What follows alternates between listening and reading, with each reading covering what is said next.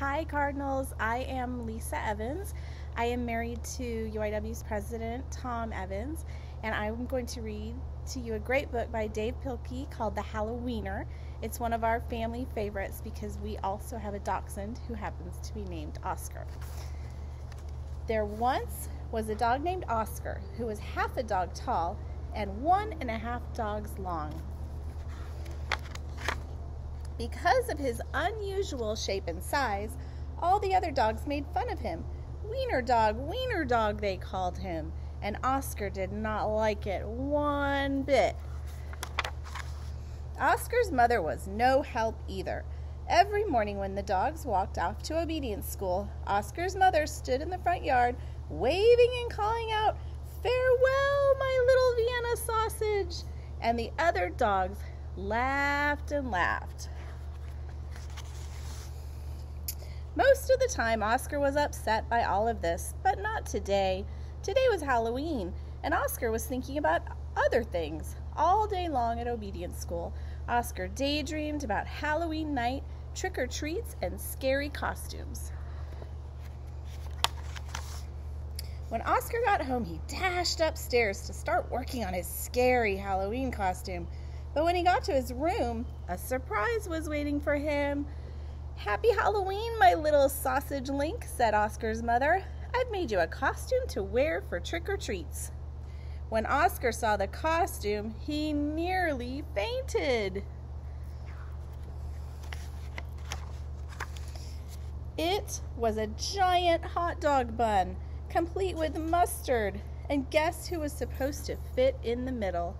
Oscar did not want to hurt his mother's feelings, so he decided to wear the silly costume.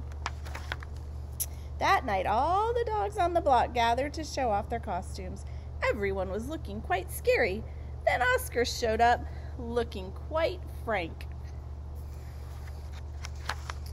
When the dogs saw Oscar in his silly costume, they howled with laughter. "Look at Oscar," they cried. "He really is a wiener dog." Poor Oscar was so embarrassed. Wiener dog," laughed the other dogs as they ran off to go trick-or-treating. Oscar tried to keep up with the dogs, but his silly costume kept slowing him down. All night long, the other dogs hounded every treat they could get their paws on. So by the time Oscar got to each house, there were no treats left. Soon trick-or-treating was over, and the dogs walked home past a spooky graveyard. Suddenly, a horrible hissing sound filled the air. The dogs stopped dead in their tracks. Then out of the graveyard rose a ghastly monster. The dogs screamed for their lives. They dropped their treats and jumped into a nearby pond. Can you see the scary? Ooh, right there.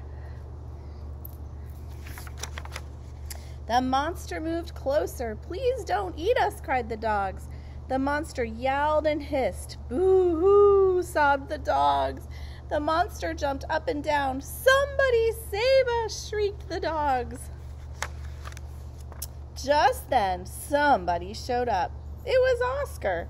Because Oscar was so short, he saw something that the other dogs had not seen. "That's no monster," cried Oscar. And with a loud bark, Oscar waddled to the rescue. Oscar chomped and tugged with all his might. Rip!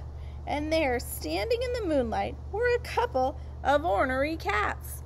"Help!" cried the cats. "We're being attacked by a giant frankfurter!" And they all ran off screaming through the graveyard. The dogs in the pond had seen the whole thing, and now it was their turn to be embarrassed. "We've been chased into a pond by a couple of cats," they moaned. But Oscar was a true friend. He leaped into the water and swam out to the dogs. Oscar's silly costume made a wonderful life raft, and all the dogs climbed up. "All aboard," Oscar called, and he dog paddled back to shore. When they got back to dry land, all the dogs shared their Halloween treats with Oscar. Because Oscar had been so brave, the dogs changed his nickname from Wiener Dog to Hero Sandwich. And from that night on, nobody ever made fun of Oscar. again. I hope everybody has a happy Halloween. Go Cardinals!